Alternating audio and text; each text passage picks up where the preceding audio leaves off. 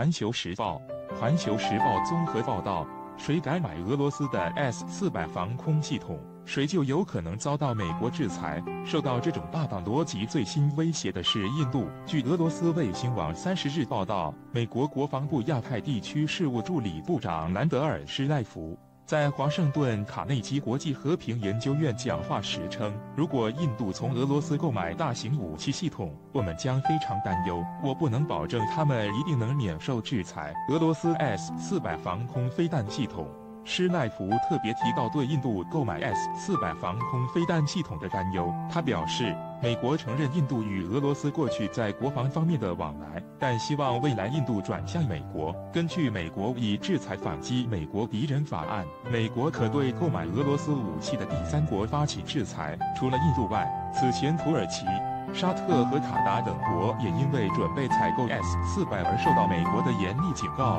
为何美国对俄制 S400防空系统如此紧张呢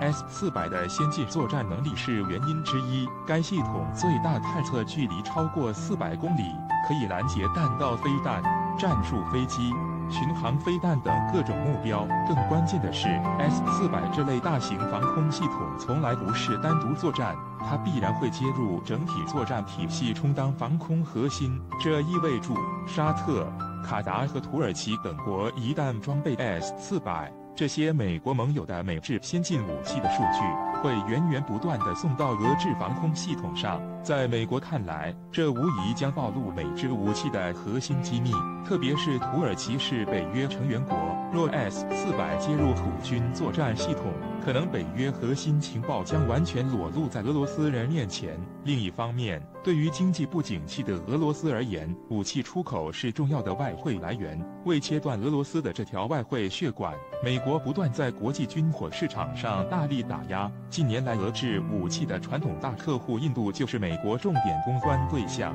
在美国的软硬兼施下，俄罗斯已丢掉了印度的多个武器大单。5.